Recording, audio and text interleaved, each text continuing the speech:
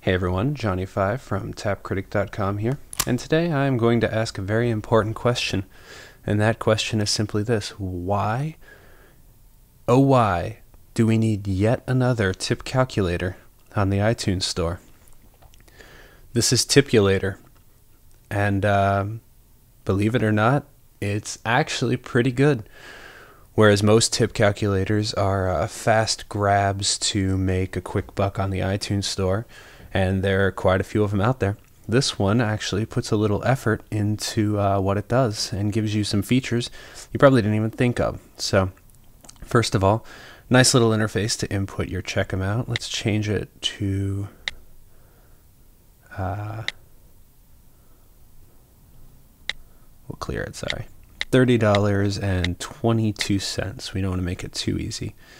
So it automatically goes ahead and gives you the total tip, or the tip, the total, and then you can change it and split it up between a certain amount of people. You can change your tip between all of these things, all the way up to 50%.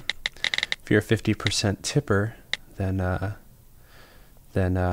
more power to you. There's even an option for no tip, which I guess if you're just splitting the bill and not worrying about tips and letting everyone tip what they think is appropriate, then that makes sense. I go ahead and do 20% for most of this stuff. But as you can see, it updates immediately, so there's no need to add anything to it. You can also split checks. So you can split your check between, let's just say, 4 people. So in order to cover the $36.26, everyone has to chip in $9. But there's a nicer thing. On this total, you can actually move through a lot of different things. You can round the total down.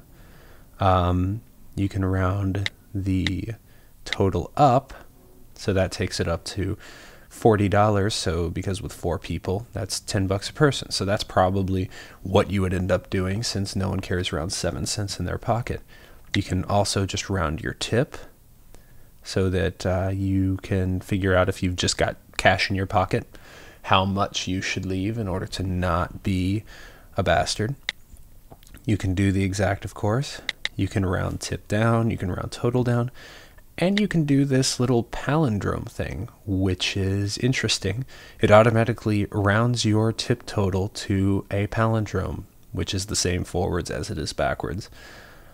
If you're OCD enough to need that, then there's probably some issues you need to work out. But it's a cute little add-on to this tip calculator.